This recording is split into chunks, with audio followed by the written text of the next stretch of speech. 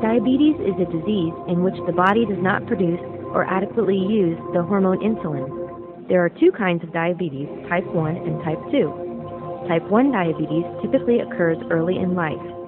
A lack of physical activity and becoming overweight can increase the chances of insulin resistance found in type 2 diabetes. Both types of diabetes can have long-term effects on the body, so treating it is important.